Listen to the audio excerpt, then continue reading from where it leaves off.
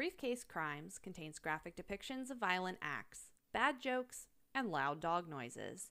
It's not intended for all audiences, and listener discretion is advised.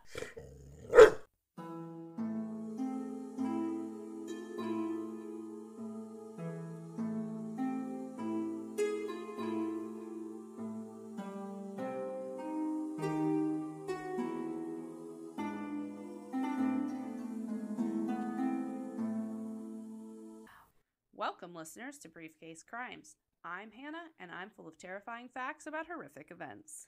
I'm Liz, and I'm full of morbid curiosity. Hannah. Elizabeth. Welcome to February Monthly Mystery. Do-do-do-do. So, I didn't really try to, but when I was deciding what case to do, I found one that happens on Valentine's Day. Wow. I know. So, that's what we're going to do today.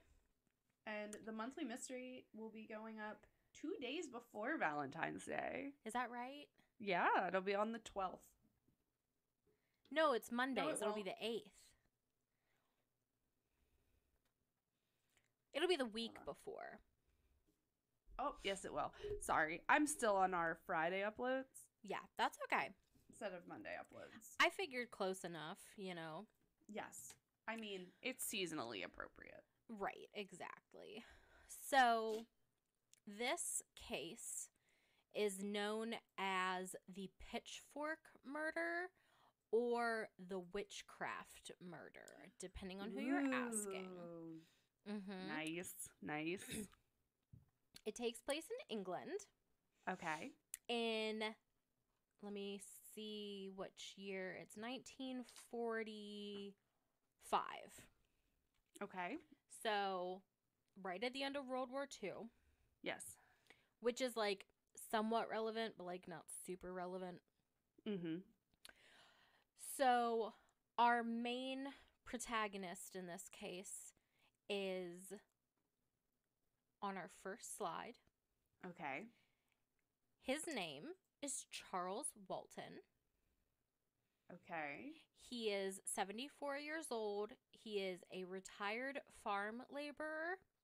He is a widower with no children.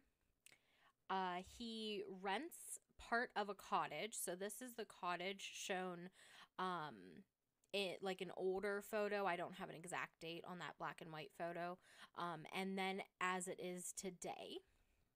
It is so cute. So back when it was like 3 different apartments. So he rented one of the 3 sections with his niece, who was named Edith or Edie. She was 33 years old, and Charles actually adopted her when she was 3 years old because her mother passed away. Aww. So the 2 of them live in this apartment in this adorable little cottage in Lower Quinton, which, if you go to your next slide. Is it a map? Yes, it's a map. Ooh, I love a map. So this is where Lower Quinton is. Okay. It is part of, I'm going to say this wrong if I don't read it, so let me find it. Warwickshire, England. Warwickshire, there we go. Yeah. It's part of Warwickshire, England. That's the probably last time I'm going to say Warwickshire. But it's a small village there. He lived in Lower Quinton for his entire life. Okay. He is retired, but even so, he still works on some of the local farms. But as he is 74 years old, he now has arthritis. And even though he's really active still, he does use a walking stick. That's going to come back. I assume he's not 74 in that picture. I don't think so. I think that's just the only photo that they had. But that's Charles. Yeah. Okay. So you have the sign here that looks like a modern sign. It says Lower Quinton, please drive carefully. And I can't see the symbol in it. on the bottom it says this is a something area. Oh, But I at don't first know. I just read it as this is a area. Duh. And then I was like, okay. What is that? What does that say now? I don't know. It's too blurry. I don't know. Oh, you make big. I did don't know. make big. I don't know. Could be like anything. Yeah, Could literally be anything. pretty much. It is a area though. It's an area. Not an area, a area. Oh no, This is a area. that too. Okay, back to Charles. Charles. So Charles, he's a loner, but he is pretty much well liked in the village. This village is kind of really, or I guess the whole area of Warwickshire is kind of like they like legends. They like their folklore. They like, I don't know. It's like the goss, like hot goss. Okay. So most people really liked him. He kept to himself most of the time. But some people reported weird things happening around him. So for example, crows were said to flock to him so that he could feed them from his hand, which to me is just like he likes to feed the birds, and crows are smart, so they know that Crows are real smart. They know. Yeah. But, they also said that he was able to tame wild dogs just with the sound of his voice, See Caesar And- Milan? I guess. And he was also a renowned horse trainer when he was younger. So he has like these gifts with animals. He's a druid. Yeah, obviously. He was just kind of your typical country farm guy. Mm-hmm. But some people thought that these traits of him. Hymns? Hymns traits. That's what I get for reading ahead as I'm trying to talk. So these traits of his, some people thought that meant he was involved with witchcraft. Why not? Right, exactly. Other people in town, and probably the majority of the people in town, were just like, no, he's just had a long life and he has wisdom in his old age. Like, he knows what he's doing. Yeah. I mean, especially with like horse training. Like, Yeah. some people are just better at that than other people. Like, and also, like you said with the crows, like, crows knows. Yeah. Crows are not dumb. No, They've got ancient wisdom. they're definitely one of the smartest birds that I know of. Yeah. So they remember stuff. Yeah. As far as like training, like taming wild dogs with just the sound of your voice, Yeah. how many wild dogs, like, are they I assume feral dogs. When we went to the farming village in Italy, there were dogs like everywhere. Like just wild feral animals. Hey man, I just visited my parents and my dad said that they have a a possum in the neighborhood. And he was like, this possum is huge, Hannah. He was like, this possum is the biggest possum I've ever seen. He was like, it just walks around like it owns the place because what's gonna mess with it? He's like, it's bigger than all the cats that run around because they have a lot of like stray feral cats in town. And he was like, it's bigger than all the cats. And my mom was like, I'm just afraid because like it goes in our yard and what if Hazel's here and like it gets in a fight? And my dad was like, she'd get really messed up. He was like, she'd lose. Oh God. So apparently they have a huge possum. I'll believe it when I see pictures of it. I want to see this cryptid possum that my father has sighted. Possum man. Yeah. He said it's real big, but he said he saw it coming and he had to take a double take to see what it was because it was so big. And I was like, we didn't take a picture of it? Like, I want to see how big this possum is. Mm-hmm. So they also had a possum just show up dead on their porch. what? He was like, I walked outside, there was just a dead possum on the porch. And I was like, what does gosh. that mean? I was like, what kind of omen is that? Jeez. Yep. Well, that's weird. This has been possum talk. All right, back to Charles. His niece Edith was quoted as saying he was friendly with everyone, but no one ever seemed to visit at the house. He didn't go out in the evenings and very seldom went to the public house, like a pub. Yeah. He was always happy and contented with his life. So, like, no enemies. He wasn't, like, out gambling. He wasn't out, you know, owing people money and stuff. He's just an old dude doing his old dude stuff. Yeah. So, like I said, Lower Quinton really likes legends. There's a lot of legends that kind of play into this story. So, I'm going to be bringing them up as we go along. Most of them have little to no evidence to support them, as legends and usually go. Yeah, if they had evidence to support them, they wouldn't be legends. Yeah, exactly. They'd just be facts. But we will bring them up. Okay. So, the year is 1945. The day, Valentine's Day. We arrive on a hillside called Moen Hill, located in Lower Quinton. Like any other day, Charles gets up in the morning and gets ready to go out to help tend farmland. He had a simple routine. Every day he took out his pitchfork, a bill hook, which is kind of like a machete, and a piece of fruitcake for lunch. Okay. For the past 9 months, Charles had been working on the same farm, which was called the Firs, like fir tree, F-I-R. And this farm was owned by a man named Alfred Potter. Okay. So on this day, like any other, he got up, he headed out, he walked through the churchyard and up onto the hill to trim back the foliage and shrubs on Moen Hill, and he left at about 9 a.m. So I assume Moen Hill is part of this farm. Yes. Okay, so, he's not just like, before I get there, I'll trim back these shrubs. No. Okay. No. So if you go to your map here. Oh, I thought from the thumbnail of this was going to be like a family tree for some reason. Yeah, I can see that. So I actually got this image from a different podcast that covered this. Their watermarks up in the corner there. I was like so pleased to see that somebody had already put this map together. So shout out to darkstories.com podcast. Dark Histories?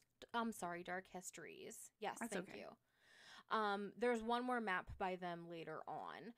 But so this is showing the churchyard that he walked through and then the Firs farm on the bottom right corner. Okay. So Moen Hill had a lot of legends about it. It was said to be a site of devilish deeds and ancient hauntings. One of the legends from the 8th century says that the devil kicked a boulder down from atop the hill intending to smash the recently built Evesham Abbey. The legend tells that this angry deed was stopped by the locals' prayers, and the stone instead fell on Cleve Hill outside Cheltenham, which I assume is like a neighboring town. People there then supposedly carved a cross into the stone to rid it of the evil from the devil's touch. Another version of this story says the devil threw a large clod of earth, like of the hill itself, to smother the newly built abbey. However, the Bishop of Worcester saw the devil and with, again, the power of prayer altered the devil's aim. So in this version, I see. In this version, this is me not reading fully and getting confused. So where he threw the clod of the earth, supposedly the clod fell short of the target, and the clod of earth itself is Moen Hill. So, okay, weird hill creation story. He really hates that abbey. Apparently. There's also legends that phantom dogs of the Celtic king Erwin hunt on the hill at night. I'm not going to get into that, but people see black dogs on the hill like all the time, and it like wigs them out. Okay. So Ghosts of a dog. yeah. So there's a whole lot of stuff about this hill. If you go on to the next slide, there is a picture of the hill. Wow. This is the devil's clod of dirt. It is In all of its glory. terrifying. Obviously. It's like not even that tall of a hill. No, it's like a central Pennsylvania mountain. Yeah. So, enough about the hill.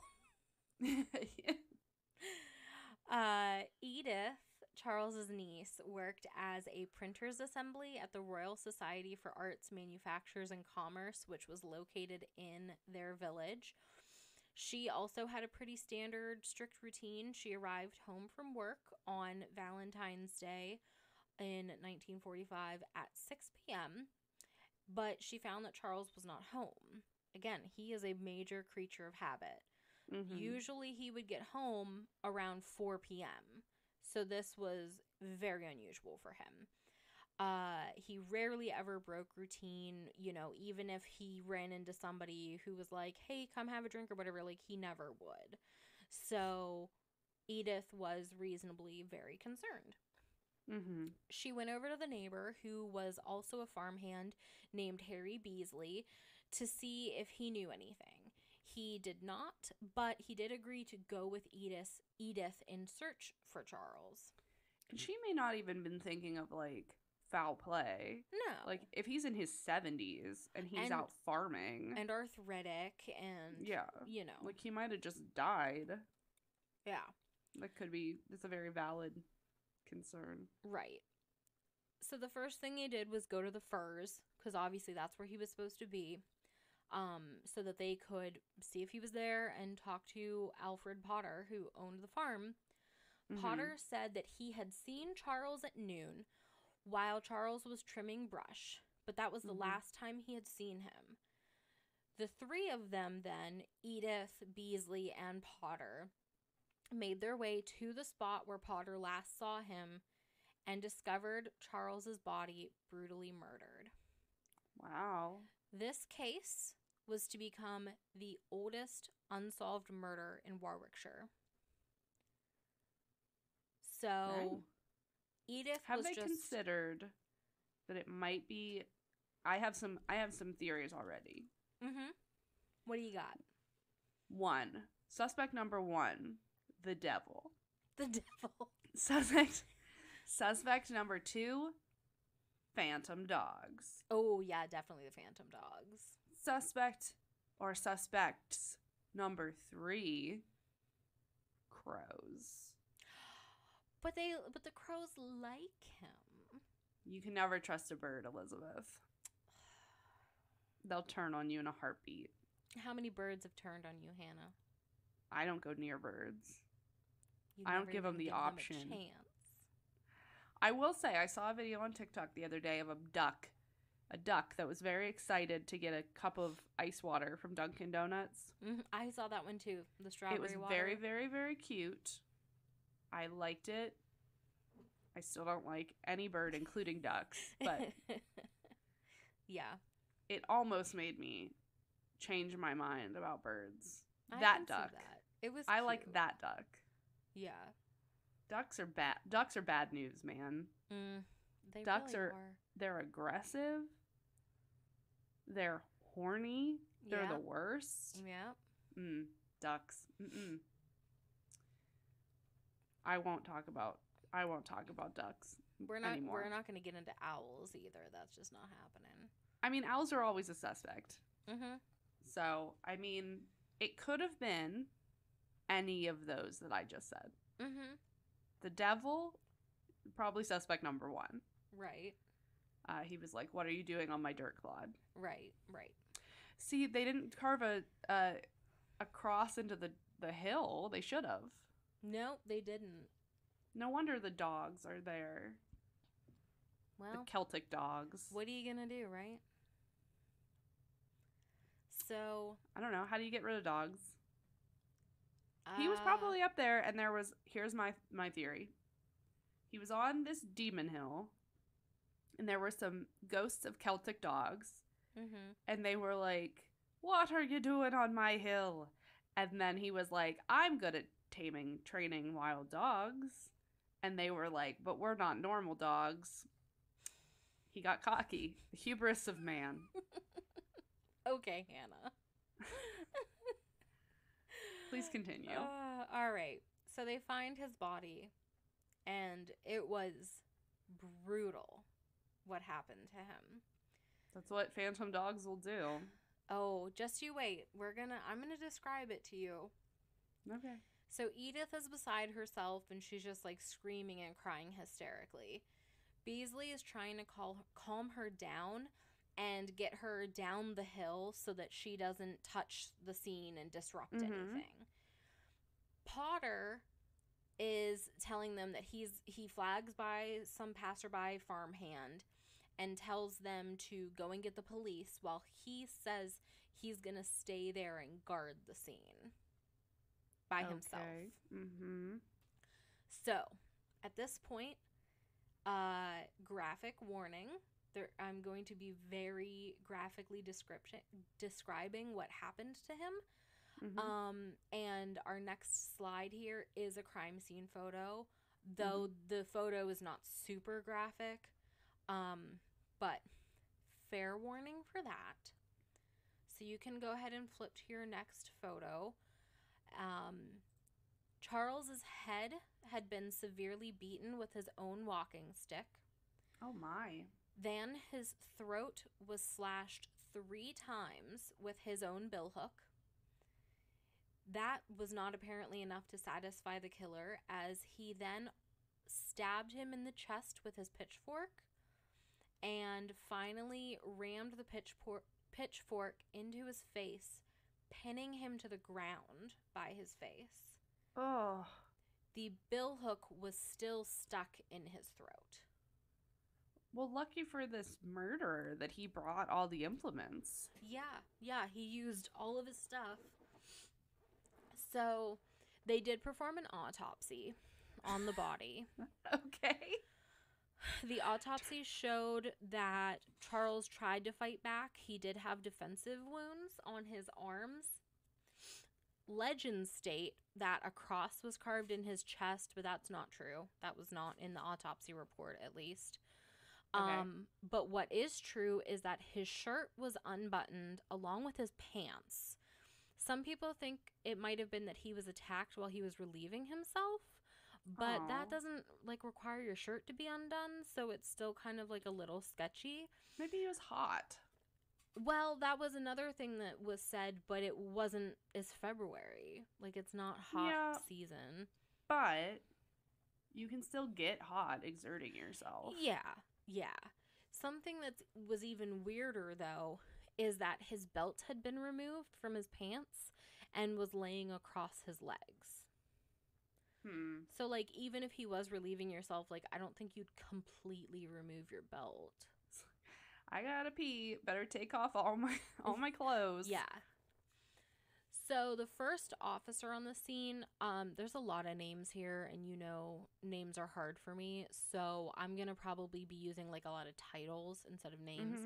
The first officer was Police Constable Michael James Lamazny, who arrived a little after 7 p.m. So our timeline,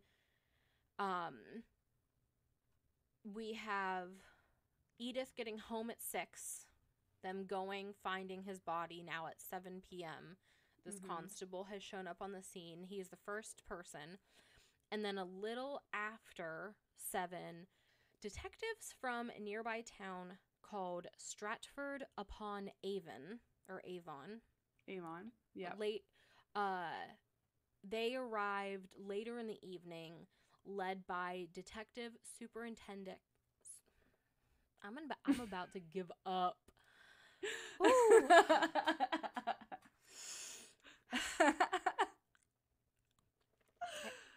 I'm just trying to read.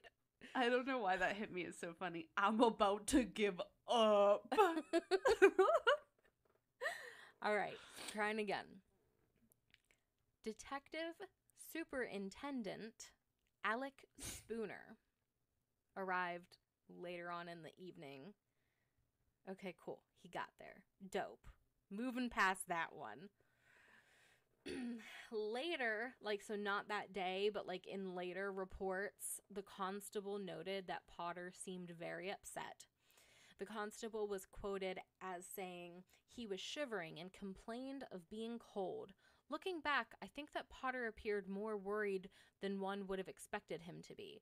His complaint of feeling cold I considered a strange excuse from one who is used to attending to animals at all hours and in all kinds of weather, especially as the murdered man was his own employee and had been murdered on his own land. Fair. Yeah, I guess. So then, this next thing, I'm just like, what? Initially, the constable also believed the case to be a suicide. I was gonna joke about that earlier. I was gonna be like, and they rolled it a suicide. And I'm just like, how? What I stabbed myself in the face with a pitchfork. Yeah. I stabbed myself in the chest with a pitchfork, sliced my own throat 3 times, and then pinned myself to the ground with said pitchfork when it was all done. Yeah. Okay, cool. I think this constable might just, not be good at his job. Yeah. So, detectives also discovered he had a pocket watch chain, but no pocket watch. So, ooh. At one point, they were thinking maybe robbery gone wrong, but his pocket watch was only worth about 25 shillings, which is like $40 today. But maybe it wasn't a robbery gone wrong. Maybe it was a trophy. Oh, maybe. Maybe That's it was I killed you and now I have this thing to remember about killing you. Yeah.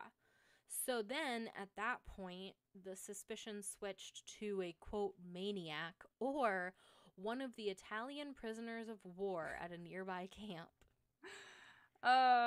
Blame it on the Italians. So, if you go to your next slide, this map shows where the war camp was in relation to the farm. And it was very common for them to just let the POWs, out to chill.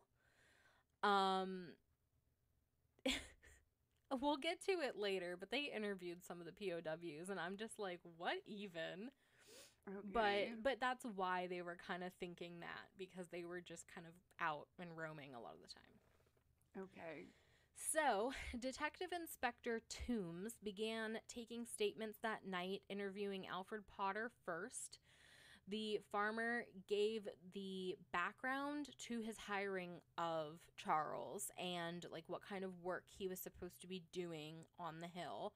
He said that he'd been working on the very last field that needed attention, and that he added that he himself, Potter himself, had been at the local pub, the College Arms, until noon. He then proceeded back to the farm and observed Charles at work.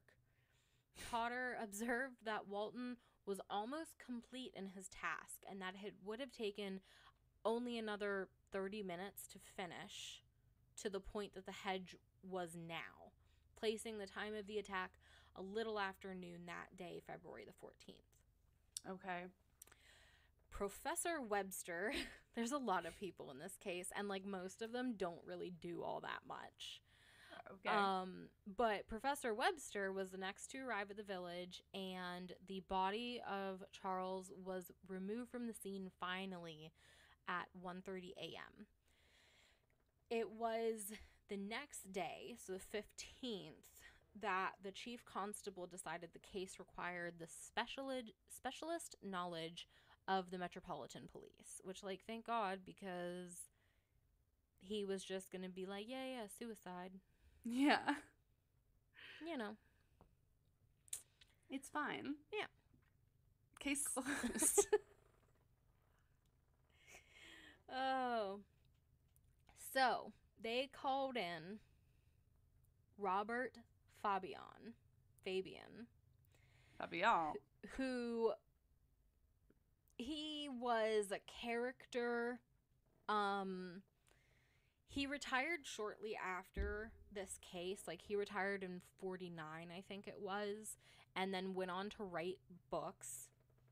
He published a book called The Anatomy of Crime, in which he recounted this case in that book.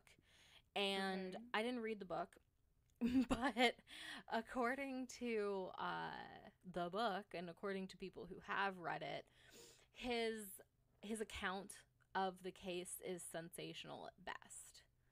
Okay. So, you know, it said that he really did thorough work on this case, but I guess he just sensationalized it for his book. Wow, you gotta sell books. In his book, he said, and I probably should be reading this after I talk about how thoroughly he investigated, but I'm going to say it first. That's fine. This is our show. Exactly. In The Anatomy of Crime, when he talked about this murder, he said, "I advise anyone who is tempted at any time to venture into black magic, witchcraft, witchcraft, I know, I'm struggling today. Witchcraft, shamanism, that, call it what you will, to remember Charles Walton and to think of his death, which was clearly the ghastly climax of a pagan rite. There is no stronger argument for keeping as far away as possible from the villains and their swords, incense and mumbo-jumbo. It is prudence on which your future peace of mind and even your life could depend."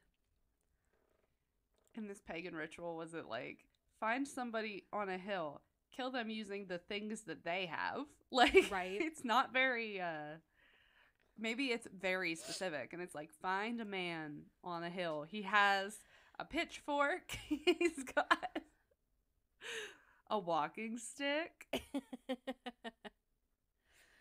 Okay, so Fabian arrived in the village on the 16th of February, and he was accompanied by Detective Sergeant Albert Webb.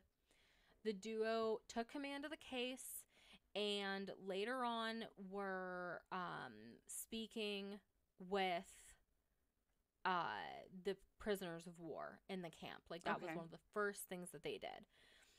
So the interviews were done by, they called in an Italian-speaking detective to conduct the interviews. So his name is Saunders. He's the Italian-speaking detective. So he interviewed them, and he found that the prisoners were basically allowed to roam freely around the area, like I mentioned.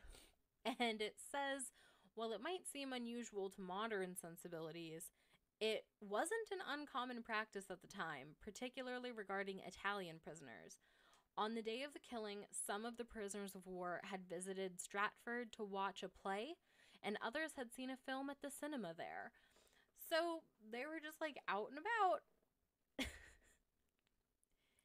Sounds different from, like, other prisoner of war stories we have. Yeah. Like, I don't think John McCain was allowed to just go see a movie. No, I don't think so. And, like, I was really surprised because when I first started reading it, I was like, oh, man, like, World War II prisoners of war. Like, it's going to be real serious. Okay. Like, I mean, being a prisoner of war, no matter what the type of imprisonment is, would not be fun. Right. But I mean, this is definitely not a high security, you know, Great Escape style prisoner of war camp. Yeah. So they pretty much at this point ruled out the prisoners of war. They tried lots of things in order to find more clues. They set up their HQ in Stratford upon Avon because they had like a really big map of the area. So they were trying to like track the movements of everybody involved, you know, track alibis. Okay. I know. I just like the idea of like, we set up here because they had a big map. They had a big map. I know. They also had aerial photos taken by a plane that they used in order to do the tracking. And there was a man who was arrested for hiding in a ditch with blood on his hands. Okay. And they initially looked at him as a suspect, but they eventually wrote him off. They called him a mere poacher. Oh, So, okay. Yeah. So it wasn't human blood. Yeah, so they were like, okay, he's hiding in a ditch. He might not be all right, like, in the head, but, like, he's a poacher, so it's not. Well, he's probably not the was guy. Hiding in a ditch because poaching is illegal. Yeah. And there's all these cops here now. Right. So there wasn't a record of movements of that guy, but again, they just wrote him off. And Fabian and Webb were basically completely drawn to Potter as a suspect. Mm-hmm. So well, he was cold. Yeah, he was cold. So they interviewed him a second time. And he began to divulge new information that may, shed more light, including the fact that he thought that Charles may have been swindling him. So basically, Potter had just, good old honor system that Charles was reporting the correct amount of hours worked back to him. Mm-hmm. But he started to suspect that Charles was embellishing his hours a little bit and that, he was overpaying him. So Potter then reiterated that he left the pub at noon. Around 12:20 had seen Walton while he was on his way back to the farm. Potter said he did not greet Walton as he had a heifer that required his attention. Mm-hmm. So then suspicion of Potter got even stronger when the constable informed them that they were going to be looking for fingerprints on the billhook. And then all of a sudden, Potter remembered that he had touched the handle of the instrument while he was waiting for the police to arrive. No, he didn't. To ensure that he was truly deceased. No, because he made such a big deal about not letting Edith touch anything. Yeah. So this guy did it. Potter's wife, whose name is Lillian Potter. What British names? I know. So Potter's wife was immediately upset. She's saying that the police would surely now suspect him because he said this to them. He also started to really insist that it must have been the Italian prisoners. So his insistence was making them, feel even more sketchy as well. Mm-hmm. But all said and done, his alibi was pretty airtight or watertight. He had a farmhand who was also named Charles Henry, who they refer to as the Happy Bachelor, and his wife both were confirming his alibi. Whoa, wait. Yeah. Whoa. Charles Henry and Charles Henry's wife?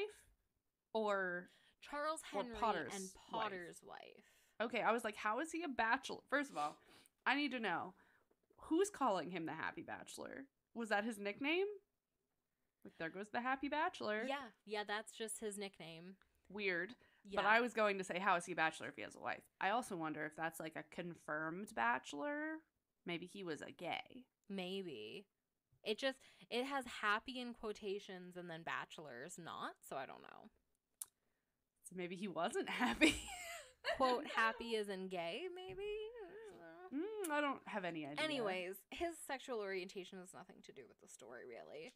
I just am very confused by the nickname. That's okay. The Happy Bachelor was happy to confirm that he had joined Potter pulping some marigolds.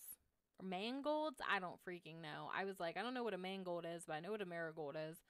Um, before Mangolds. yeah, I don't know what, I didn't look it up.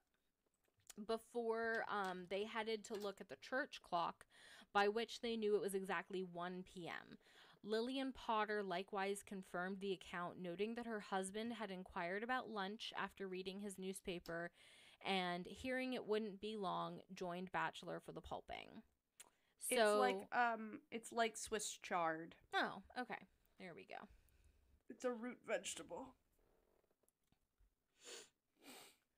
So the account, however, of Potter only seeing Walton on his way back from the pub contradicts his claims of pulping the mangolds. I also think it's really convenient that the alibi is given by your wife, who's afraid that they're going to arrest you. Yeah. And another one of your employees. Right. Employees. Then, of course, Edith was like, whoa, wait a second. You told us that you saw him at noon because you went to go cut some hay in the field. So, and then, of course, that... You don't cut hay with a heifer in tow. I was just going to say, and then that contradicts Potter's initial statement about the heifer. So now there's 3 stories regarding where he was at the time of the murder, even though one of them was being supported by his wife and his employee. So then, this is like the kicker with his alibis. They then found out that the heifer that he claimed to have needed to attend to was found dead, having been drowned in the Doomsday Ditch. I'm not quite sure what the Doomsday Ditch is, but it's like a ditch in the area. I have so many questions. But it was found dead, drowned the day before on February 13th. What? So the carcass of the cow was only removed from the farm on the 14th, with removal about happening at 3:30 p.m., hours after Walton had been killed. And like, what? Like Potter, what are you doing? Lying. Yeah. Can you imagine being so mad that somebody is lying about their hours, that you do all of this? No, I cannot, actually. Capitalism strikes again. So then Harry Beasley, if we remember, Harry Beasley is the neighbor who escorted Edith, also contradicted Potter, saying that he was sure that Potter can only have concluded that Walton was dead immediately given the state of the corpse. He said he never told him to check the blade, to touch the blade, even though it was Potter's claim that he did it upon Beasley's instruction. So Beasley was adamant that Potter did not touch the blade in his presence, the billhook. So, despite and all why that, would that tell you if he was alive? You would I think that the pitchfork through his face would have been enough to be like, yeah, he's dead. Yeah, I don't know. So, all of that, all of the alibis changing, all of the I said I touched it, no, I didn't touch it, I didn't tell him to touch it, all of that just for them to find no fingerprints at all on the blade. Wow. So. But had he kept his mouth shut and they didn't find any fingerprints, then they wouldn't have any reason to suspect him. No. Other than his weird stories that aren't definitely fitting. just incriminated himself. Yeah. So, he obviously employed people in the town. Beasley, who was also an employee, said that Potter was a decent boss. However, other employees said that he occasionally had difficulties paying their wages.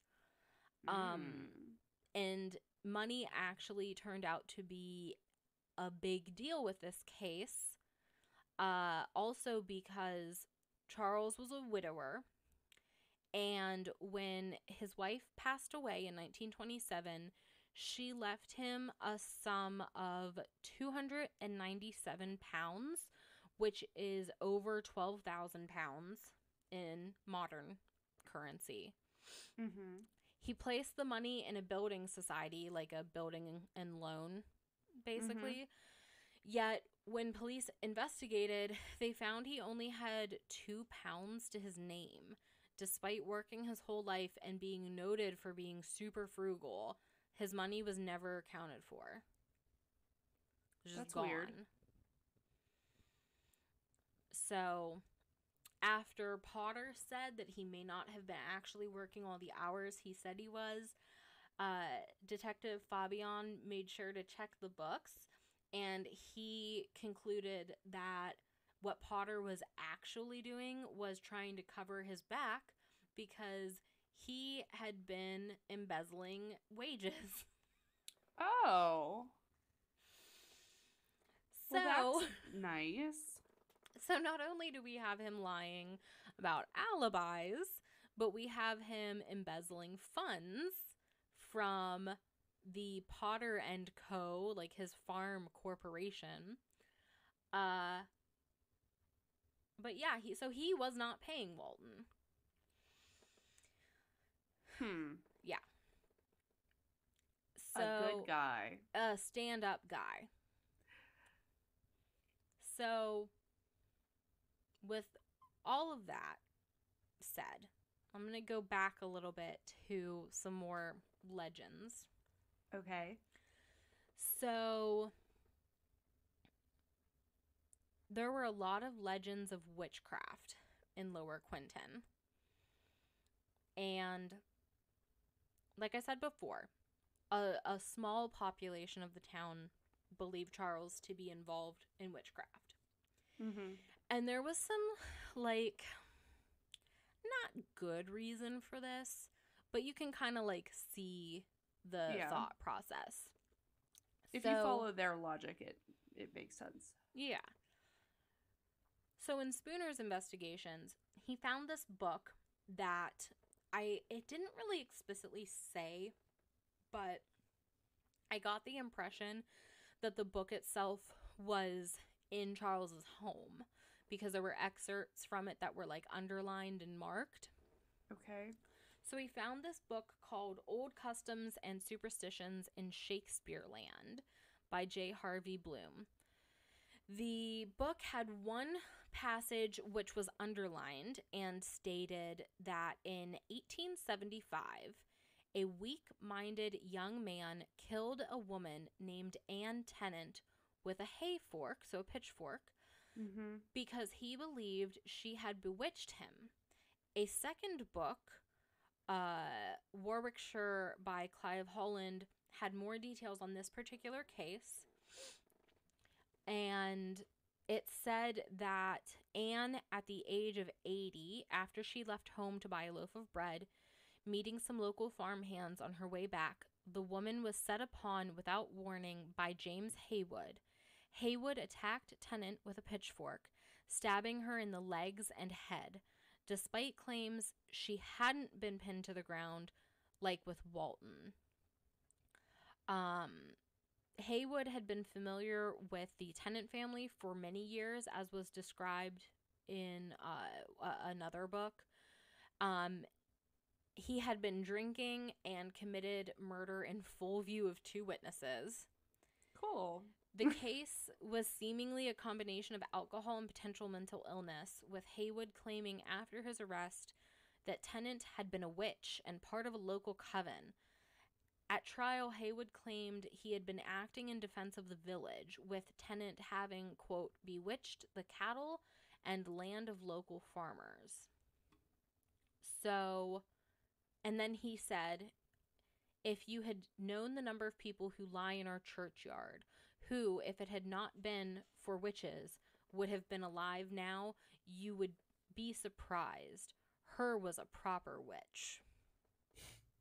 I like his defense of, like, it's fine. She was a witch. Yep. So he was found not guilty by reason of insanity. And That checks out. he spent the rest of his life in a psychiatric hospital for the criminally insane. Died in 1890. The method of killing, though, with the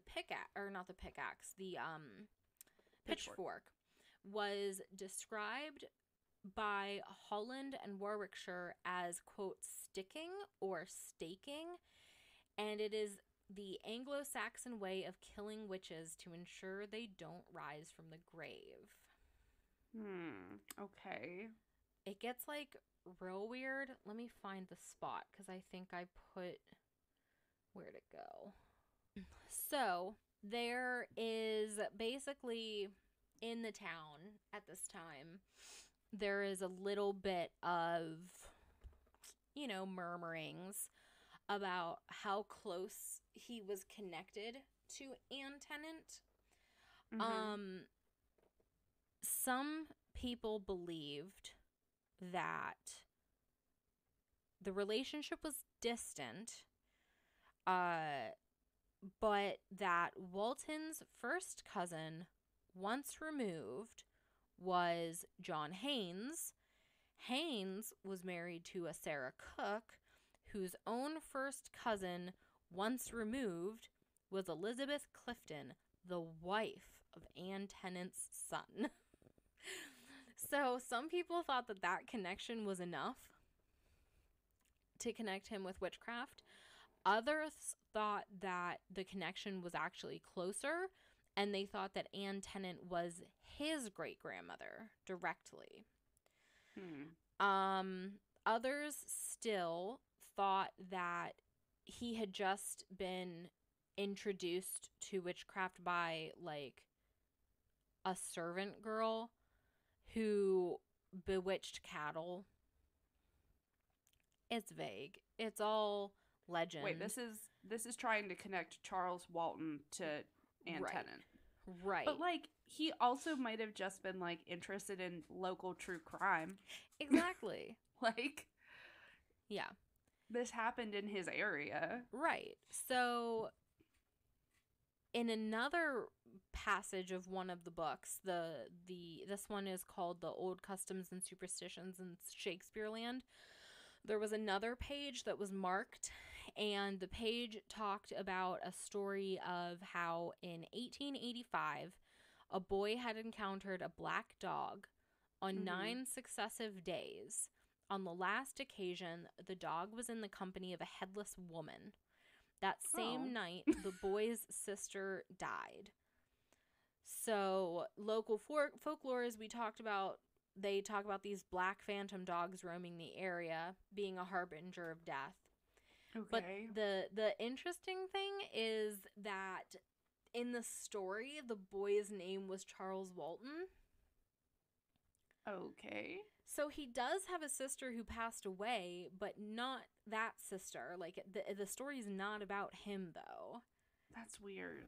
Because obviously he adopted his niece. Yeah. But...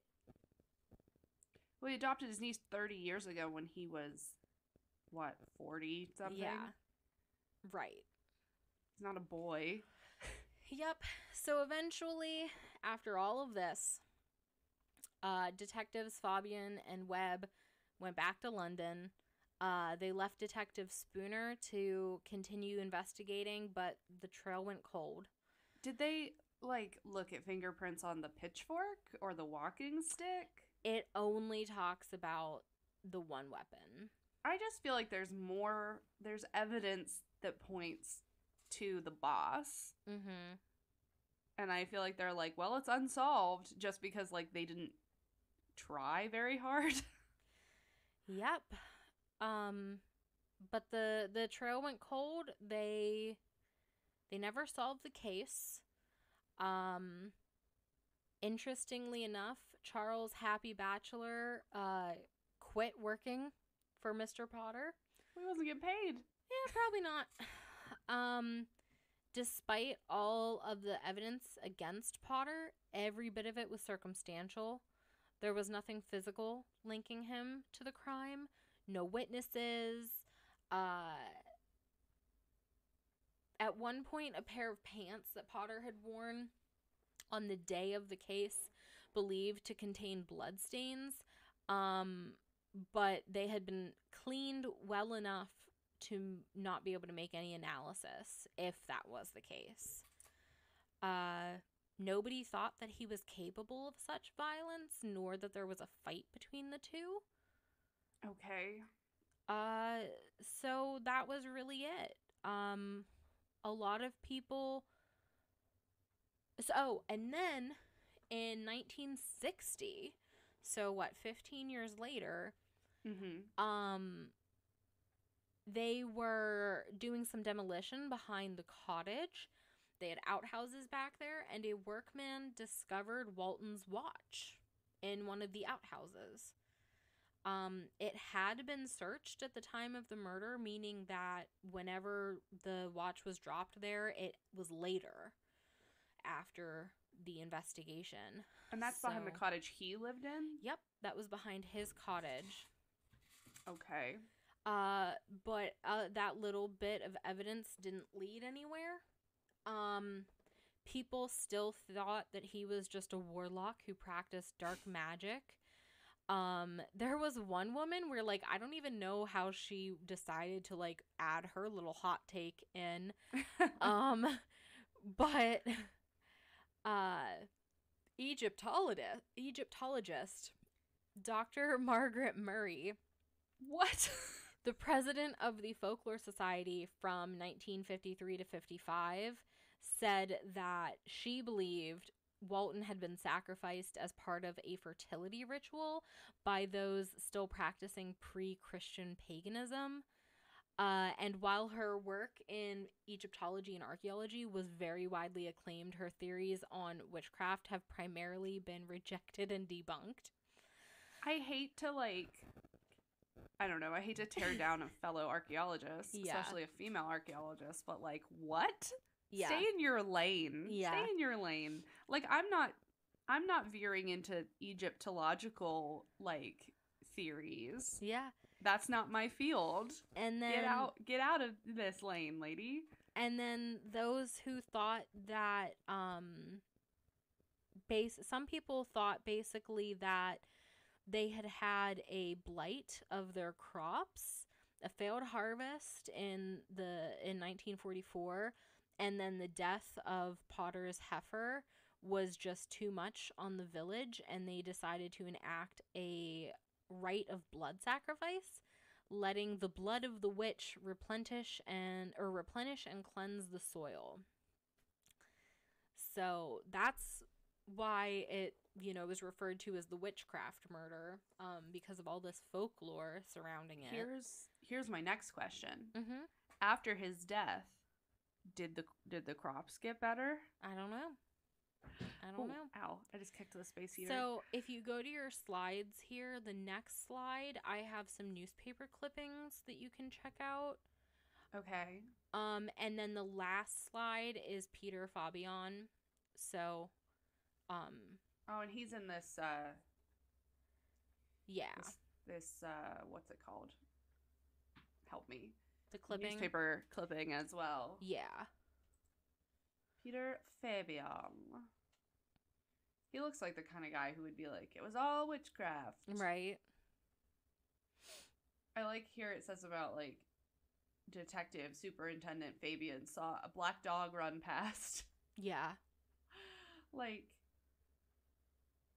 it sounds like there was a bunch of dogs in this village. Yeah. So why are they so surprised? I don't know.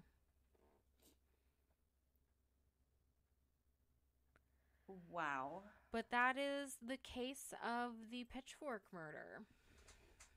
What is the machete hook thing called again? A bill hook? Bill? Yes. Mm-hmm. Okay. So it's like a shorter machete, kind of.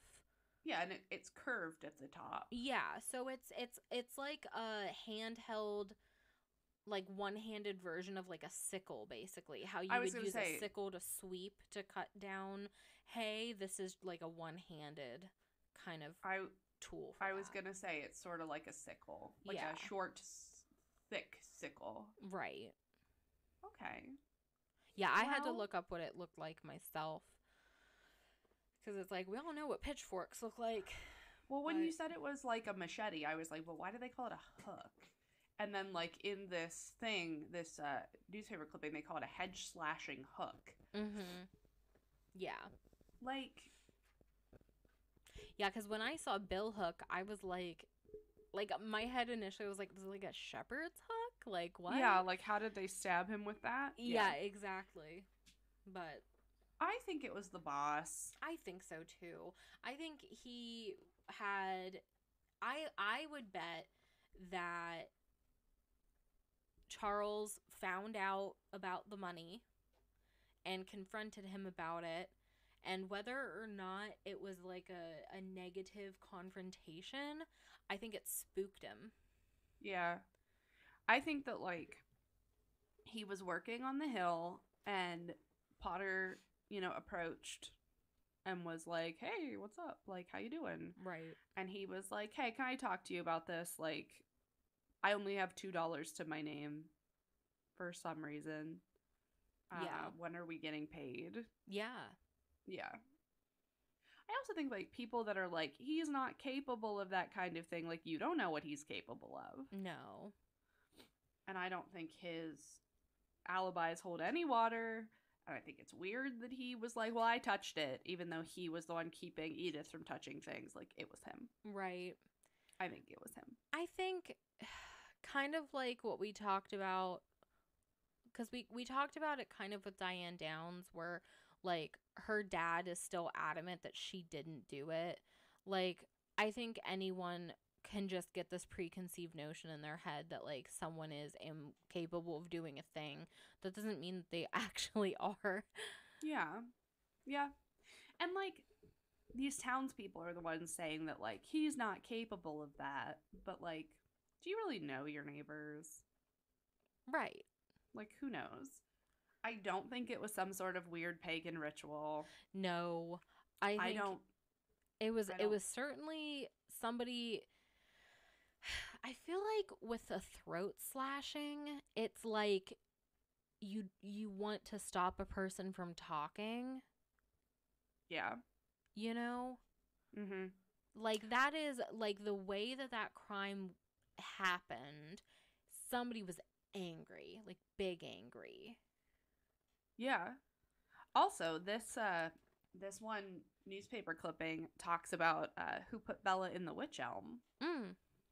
It says about his investigations into this and an equally bizarre murder of a woman whose skeleton was found in a hollow tree at Hagley, Worcestershire in 1943, uncover a surprising history of witchcraft in the Cotswold countryside. Mm-hmm. So there's another fun little Easter egg for those of you Yeah. who know the Bella in the Witch Elm story. Yeah. It was the boss. Case closed. I think so. I think it's pretty clear. So for the monthly mystery, we don't do our reading and recommended. Partially because these are usually, like, for a while there were double recording days, so we'd already done it. But also because, like, we do that every time and these are different. Right. So this time we're going to talk about our goals for the year for this podcast. Yeah. Sort of like letting you guys in on what we want to happen this year. Basically, my goal for the year is to get a, like, consistent routine going with, like, recording, editing, all of that. I have a page in my bullet journal. Liz and I both bullet journal. I have a page in my bullet journal that is podcast related, and it is like the episode, if basically like just a checklist. Like, it gets recorded, it gets edited, I make the brief, I put up the stuff for Liz to use for like TikTok and YouTube and stuff, and then I hit like post it. But I don't have like a set thing of like when stuff gets done. And I always feel like I'm rushing to get things finished and posted on time. So I just want to kind of like, I don't know, like get stuff in a routine. I want to get in a routine. It's also kind of hard because the library is still not open. So I haven't been working at the library, so I don't really have like a schedule as far as that goes. So it's kind of thrown off my schedule for other things too. Yeah. But that's my main goal, and then my other goal is to get YouTube updated and running smoothly. Yeah, but I'm working on that. Yeah, which I like.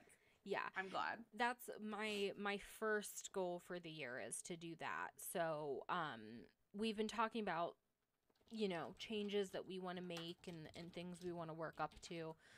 And one of the changes beyond just getting YouTube caught up is that I'm working on getting the videos made so that the photos from our slides are in the videos. Which I think is a great idea. Yeah, so if you watch on YouTube, then you'll see the photos as we're talking about them. The only thing with that is YouTube is our smallest audience. Mm-hmm. We have like 8 subscribers on YouTube, and half of them are us or our friends. Mm-hmm. You know, so that is definitely our platform that we see the least amount of reach on. Mm-hmm. So even if you don't want to listen on YouTube, we would even appreciate if you just went and gave us the subscribe. You'll Mm-hmm. see the videos pop up on your subscription page every week. But of course, by all means, listen wherever you want to listen. But so that's one thing, is getting YouTube all caught up. Hopefully, once we get caught up with it, and once we are getting to a better point as far as reach on YouTube, we might look into incorporating a like video of us having our conversation. But of course that's like step 4 down the line. So we'll see how that goes. But I mean, we want to make everything easier, not only for us, but for you guys as well. Yeah, and we want to give you options. Right. Options of how you want to interact with the podcast. Because that's, I think, like, not everybody likes to listen or view media the same way. So we want to give you options of ways to do things. Yeah. Like, I know personally, I prefer to watch podcasts on YouTube where there's a video. But then I know people who don't. So, you know, just giving those options to you guys is nice. So, yeah. Do we want to do, now that we've done like our main goals, do we want to do like our stretch goal? Like a big goal that we'd like to have? Yeah. Which one do you want to say? I think we can both pick one. I would like by the end of the year to have a Patreon page for us. Not only because then we could like make a little bit of money and put it toward the like making the podcast better. Getting better microphones would be so nice. We're using like $30 microphones. Yeah. Better mics would be good, and also like just, I don't know, just improving things for everyone. Yeah. And I also think with the Patreon, I think it would just be fun because it's another way to interact with our audience. Yes, directly. And like give them bonus content and things that are a bit more personality based. Yeah. We can get to know you guys because you listen to us and get to know us, but we don't know you. We don't know you guys. Like, I want to be able to interact with our audience more. Yeah. Yeah, I think that's probably the nicest one. And of course, we understand that we need to develop a certain base before that can happen. We behind the scenes have like a number yeah. of like when that's going to happen. But I think I would like it to happen before the end of the year. I think that would be fantastic. I think that would really be ideal. You know, I don't want to jinx us, but I think that would be ideal. What is your stretch goal you'd like to talk about? My stretch goal would be, and this I think is a farther long shot. I think this would be more like a 5-year goal, maybe. I don't know. But it kind of plays off the Patreon thing. I think it would be great to be able to outsource some of our work. Ugh, Because Yes. it's a lot of work for something that we, we enjoy doing it. That's Yes. why we are doing this, is because we enjoy making the podcast. So I don't want it to seem like, oh God, we hate it, because we just don't. complaining. Yeah. Yeah. But, to be able to pay someone else, add to, Our somebody team. else, add to the team. And I think it would really streamline things. I think it would be more consistent and easier. Any big podcast you see, they're not editing their stuff themselves, So that would be my big one, but I don't expect to hit that this year. No, I don't think so either. Yeah. But we can dream. Yeah, in a perfect world. Yeah. So, Elizabeth, yes, Hannah. where can the people find us? We are Briefcase Crimes across all platforms. You can find us on Instagram, Twitter, TikTok, Facebook, and YouTube. You can listen to full episodes anywhere that you listen to your podcasts. If you would like to support us monetarily, you can buy us a coffee on ko-fi.com/briefcasecrimes, or you can purchase any of our book recommendations or the books that we talk about on the show from our affiliate link on bookshop.org. That is bookshop.org/shop/briefcasecrimes. They support local bookstores by donating 70% of profits to them, and they support us through our affiliate link by giving us 10% of the profits as well. That link, as well as all of the other links that I mentioned, are in our link tree, which can be found in the description of the episode and in our bio links as well. Well said. I get better every time. You sure do. I will say I edited the Weepy Voice Killer and was like cracking up. Yeah. When I left and you did that and you were like, and this is where Hannah usually says, well said, and I say thank you, and like had this whole thing and then just started reading me memes.